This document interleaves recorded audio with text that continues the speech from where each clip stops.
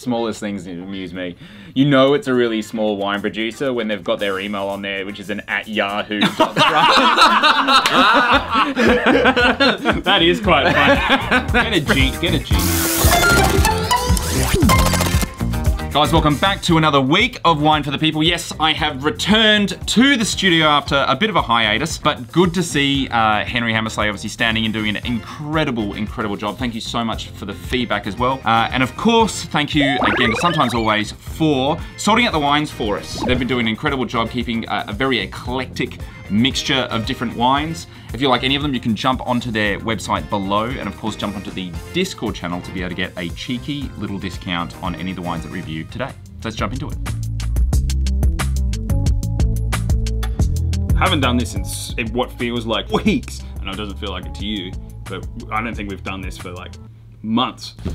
More wines, let's get it. It's Monday and I'm thirsty. Wine number 1. What a color, amber. If you could actually, you know, really classify this into any particular, definitely amber. Quite delightful. It's got this like jasmine, nectarine, kind of like a green herbaceousness as well. I actually learned about winemaking the other day. I spoke to Caroline, our head winemaker. I now understand the whole like crushed, then pressed, then juiced and shit. Kind of, I don't know, obviously don't based on what I just said, but it was cool. Sick, that's really cool. I like that a lot. A little bit, I think it's what, I'm gonna write this down. Oyster shelly is what Noah says sometimes. Really, to be honest, I was expecting probably something a little bit more funky. This isn't that funky. This is actually pretty crisp, pretty clean, pretty tight.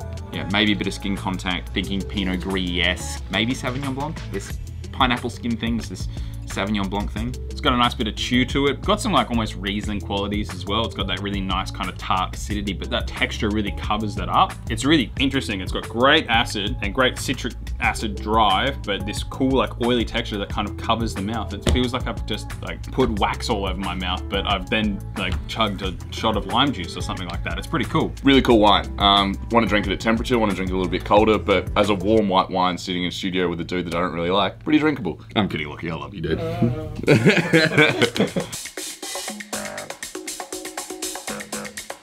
All right, next wine. Little red wine, seems to be unfiltered, naturally settled. Pretty brooding, pretty dark. Oh, old school. Oh, at least a mixture. It's got some really great cherry brightness to it, but there's this old school kind of like pruny, figgy, spicy character to it as well. Smells like a fruit tree. That smells vibrant as fuck. On God, man, this is gonna taste like raspberries, I reckon. Rich, dense, luscious blackberries. Like really intense blackberries. And it's kind of got this blackberry yogurt thing going on. So it's obviously seen a little bit of malo and it's sort of like fleshed out. And almost in that kind of cru level of Beaujolais. It's got some great, bright, bursting red fruits of like raspberries and strawberries, and with a bit of a deeper profile, like some black cherries, like an awesome sinewy tannin, and then a bit more of that kind of guts and old school winemaking. It's a slightly lighter red, it's a little bit soft. I wouldn't be surprised if it was like a Gamay or something potentially, but it doesn't really have the like tartness that some of the Gamays that I've had have had. I would call this a Goldilocks red wine. Again, a red wine for drinking. Doesn't require food or anything like that. There's no harsh tannins that are sticking out. So I would actually drop around about 40 bucks for this and I'd buy 12. Again, just a really great drinking wine with a lot of complexity. That spice on the nose is really quite interesting considering how primary fruited this is.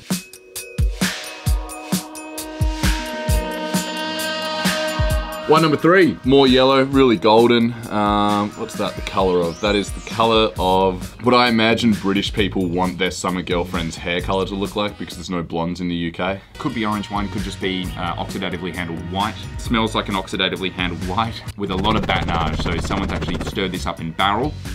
Pineapple, like fresh golden circle tin of pineapples. Someone play the Pina Colada song. That's really cool. That's really drinkable. It's got this nice little sort of citrusy little bump in the middle of it. Doesn't give you the like hard hitting, like, I keep saying acidic white wine. That's not what it is, but like you guys know what I'm talking about when it's like, you drink a glass of white wine, you're like, yum, yum, yum. It doesn't have any of that on the end, which is an official term.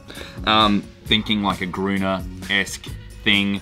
That's the sort of unfortunate thing that happens sometimes when you combine something like skin contact with oxidative handling.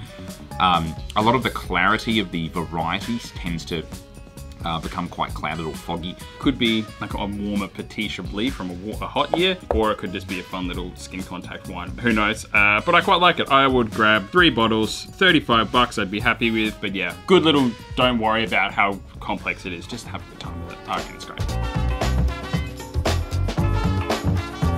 Third wine here, we've got a red that's actually quite light in body, light in color, and a little bit hazy, so it's naturally settled and unfined, unfiltered, that kind of vibe.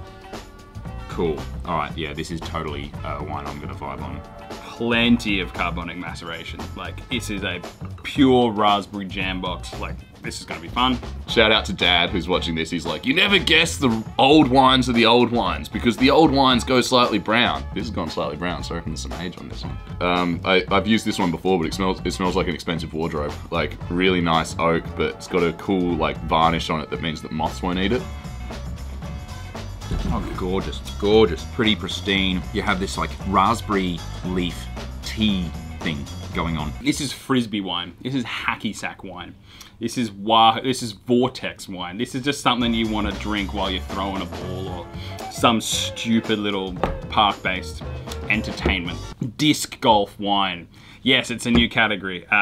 This is like stewed peaches. This is like, it's been cooked on the stove with some sugar and some water and it's just dessert time, baby. This is yum. Good lineup, God. Hope it's not expensive, it could be. It doesn't quite have that same like Apple opening product experience as the last one, so I'm thinking maybe it's more in that like Oppo, Samsung range, so maybe 40 bucks. 40 bucks. And it's another dozen. It's another dozen. I'm spending some money that I don't have.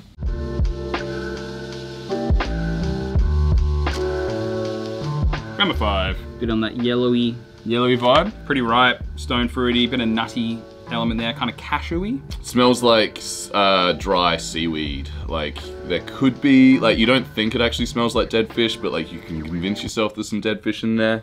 Bright, fresh, pristine, a little bit green, a little bit vegetal, not in a bad way, no, in a really, really nice way. I think that sort of CO2 that's jumping out of the glass as I'm swirling this is just adding to those lifted aromatics as well.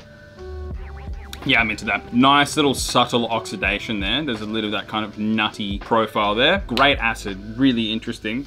Definitely needs to be a lot colder than it is now to show its true potential.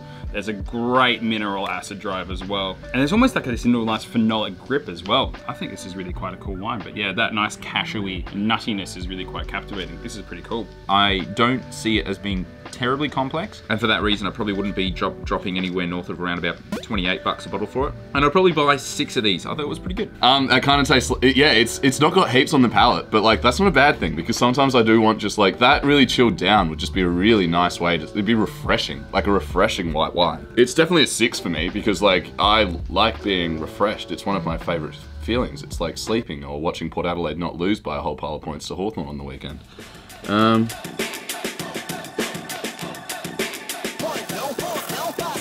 And the last wine, which definitely looks like it's got even more CO2 in it. And to be honest, Lockie, look at that. It looks like water. Look how light. So this is what we started out at, and this is what we finished with. Bright florals, white nectarine, all of that kind of thing. It's giving that aromatic white profile, you know, Riesling, but I'm not gonna guess Riesling because it feels almost too obvious and I've been wrong so many times when I look at this and smell it and go, yeah, it's Riesling. Gone is what it smells like. It smells like Fruity Lexia. It won't be, it'll be fancy, but like what Fruity Lexia is trying to imitate is this sort of wine. So I would be surprised if this isn't like either a classic fruity white or a classic dry white or something along those lines, which in my head is gonna be a Pinot Grigio potentially. No, it's kind of a deceptive one. This is really, really well made. This is really, it's classically handled, but it's a wine that sort of begs you to look a little bit deeper than just swinging it down. This is a sleeper of a wine. Minerally, it's really clean and crisp. It's almost like, it's the sort of thing that if you were gonna pair it with something, you'd probably pair it with seafood because you want that sort of like tart mineralistic thing going on. Yeah, the acidity is excellent. Like it's, if you want to know what high acid wine is, that's what this is. It is just through the roof. I think it's just quite a delicious little, easy drinking little Riesling. Guys, welcome back. What did you guys think? Very middle of the road. Nothing was bad, nothing was amazing. That was kind of where I sat. Wrong, it all slapped, bro. What were you drinking? That was delicious. Into it, number 1, this honeyed amber type of thing. What was going on here? Yeah, good fun. I think it was like a little textural Riesling or Semillon, some kind of textural aromatic variety. Yeah. Delicious. I was like, oyster shelly, little bit of barrel, skinsy rizzo. I went 12 and $38. I thought it was a pretty penny. I went 38 as well. I went 6. I said 6 for 45. Big spender. Yeah. Big I'm all spender. cashed up, bro. What was this, Lockie? $2 Well done. Well done. Yeah, That's good job, boys. Good job. I'm grabbing 12 of this thing. Hey! Sick! Oh, ladder. Good job. There we go. Really good Yeah, bottle. Excellent, savvy excellent work, mate. That's great. I've seen that label in bottle shops heaps before as well. They're around, aren't they? Yeah, no, so this is Owen Latta, based out of Ballarat. Basically grew up on a winery, has been pumping over Beaumont since the age of bloody 5. His dad actually broke his leg while he was still in high school and had to literally do his like winemaking work before going to school and then coming home and then finishing it off. Pretty hectic, so it's in his blood. But that is one of the most complex and interesting Sauvignon Blancs you can get. Yeah, in that's Australia. cool. I reckon that's excellent. that's very It's cool. really, really good. Moving on to the first red of the lineup. This was, I saw it and I had this sort of thought in my head about, you know, the look of it. Then I smelt it and it was completely blown away. I thought it was really cool. So wild. Like, oh my god, yeah. It's just delicious. Blackcurrant smelling. yogurt and cumin spice. Yeah, Yeah, yeah, legit. that's better than what I said, so use that. But yeah, I agree. What's this wine, Lockie? Whoa! Could be a shout for Beauge. Could be a shout for Beaujolais. What do we got? I'm pretty sure this is... What is this? Wetzer. It's really, it's like really quite raisiny. Let's see, boss. Can we have a Sick look? wine. It's a really sick wine. Vin de France, Pinot Pinot Noir. Noir. No. Also, the fact that it's Vin de France, doesn't that just mean it's from anywhere? Like, I thought that Vin de France meant it was Yeah. going to be cheap. It's It's, $82. it's not Burgundy. 100% Pinot. It's just a selected parcel of Pinot Noir, macerated and matured in very large, big barrels. Cool. Like That 3,000 one litre barrels. is coming home. This is with a me. tribute to Connor. So obviously tributing this one to someone special to them. Imported by Lo-Fi. This is actually pretty like for an importer like Lo-Fi, where This they see is some like squeaky pretty clean. racy, crazy out there wines. This is squeaky and fun. This That's, is it's actually a really cool wine. wine. Yeah, as soon as I tasted that, I was like, yeah, this is it. So I'm disappointed that it costs $82, but it's worth $82. Next wine on list, number 3. You were saying Golden Circle pineapple skins. You thought this as Bang! well? This is like absolute pure tropical fruit juice. This doesn't... It is legitimately that. Now, isn't that funny how he does that? He's good at that, isn't he? I say it literally every time I do a tasting. I'm like, this smells like something, and no one will tell you what it is. It's like you run back down to the store and bought another sort of cheeky bit of nostalgia for us to try here. All right, let's see what we got. What is it? Oh, the fuck! Get a big dog up, yeah! Is this like a really ripe Chablis? What? Oh, it could be Shannon. Nah, it's Scheurebe. It's Scheurebe. It's Oh, some it's, Austrian shit. This might be some Grüner, some textural Grüner. This is a blend of Weissburgunder and Pinot Blanc. Weissburgunder. So it's basically a it's a. I thought it was either that or it's a. Well, top of Spätburgunder is aromatic. Pinot Noir, so Weissburgunder should be Pinot Blanc. Absolutely zero sulfur in this as well. So this Really? is Yeah. Is that natty as hell? This is like Scheurebe is like the pinpoint of pinnacles. like Austrian natural wine. So this is his entry level range. It is $75 bucks, This but is that's the entry import level. thing. Yeah. It's sick. His top end stuff is hectic.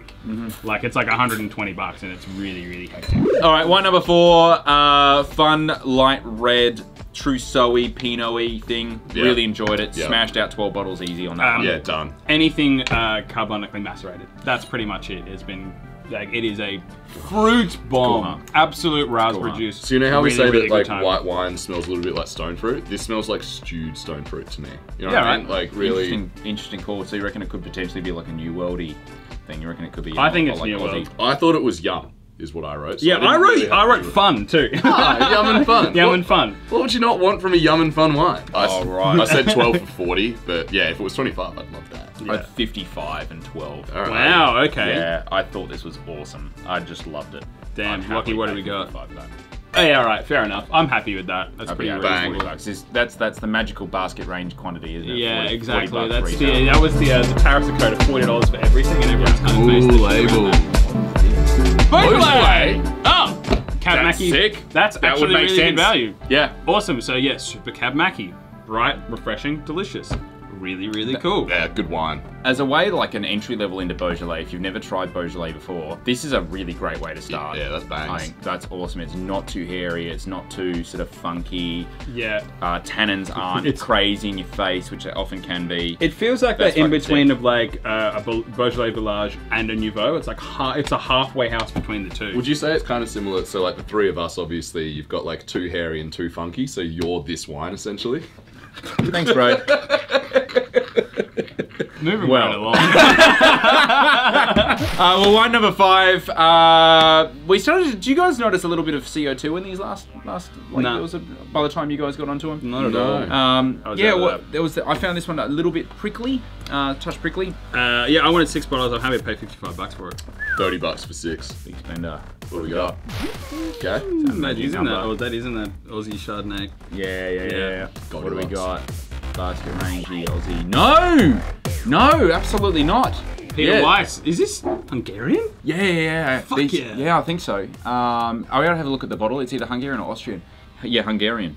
Yeah. Have you had Hungarian wine before? I haven't had Hungarian. There's a new one for you.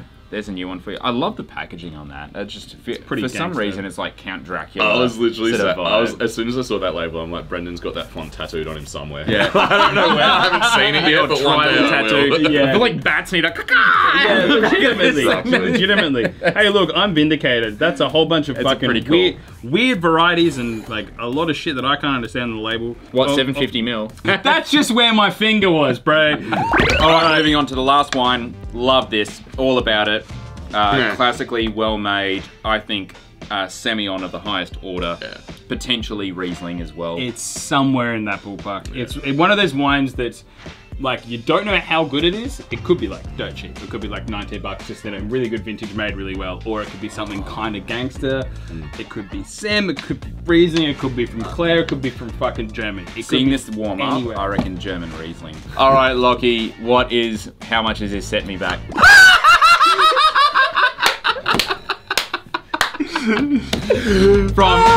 from nailing it the first go. Riesling 2021. See? Clear Valley Riesling. Well done. This is a banging wine.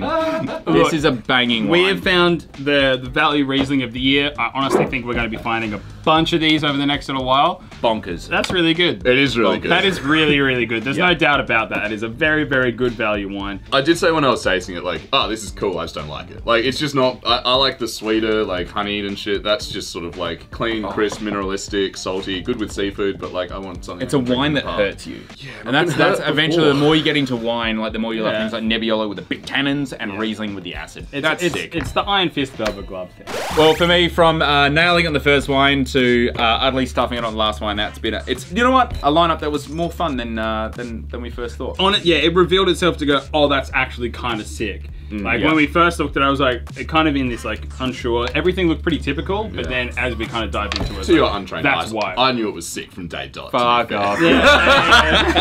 We'll be here till next week. Bye. See you guys.